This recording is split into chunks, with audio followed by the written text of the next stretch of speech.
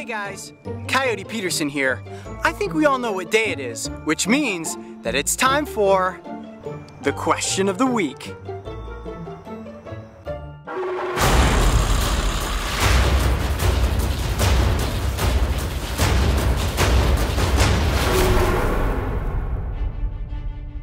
Got some really great questions this past week, and you guys really seem to love that cheetah picture. Maybe we'll get some t-shirts made. Stay tuned for that. Now, I did get a couple of questions that were very similar this past week, but this one from Garth Bowie really stood out. Now, he asks, while diving for mud dragons, do you ever have to deal with leeches? That's a great question.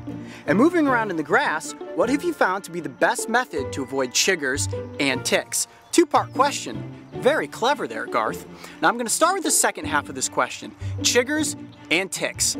I don't like either one of them. Now the species of tick that I usually run into is the wood tick. Now there's also the deer tick. This is the one that you really want to watch out for because those are the ones that can carry Lyme disease. If it's a basic wood tick, all you got to do, pick it off you, throw it back into the weeds, you'll be just fine.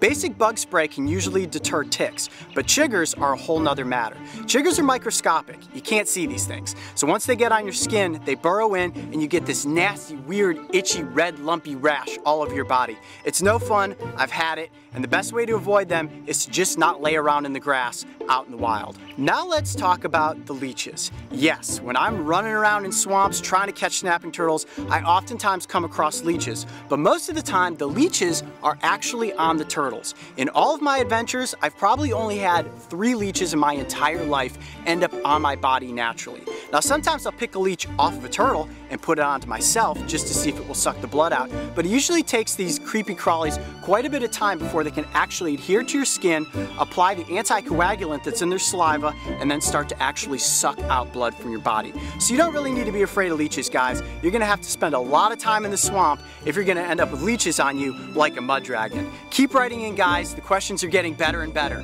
You never know. Next week I might be out here in the field answering your question. I'm Coyote Peterson. Be brave, stay wild.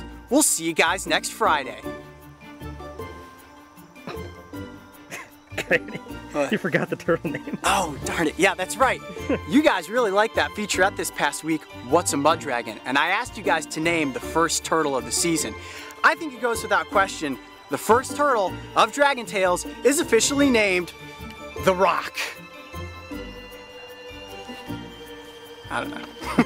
I tried to do the rock face. I did the eyebrow thing. You did the eyebrow thing, right? Can you smell what The Rock is cooking? Hopefully not turtle soup. Alright guys, that turtle is officially named The Rock. But there were some great names. Thanks for all the write-ins. That's it.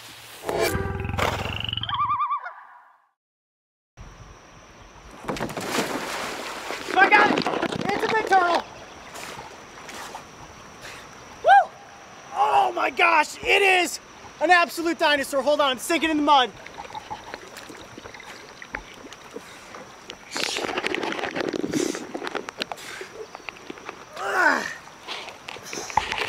That is the common snapping turtle, and he is about the size of a dinosaur.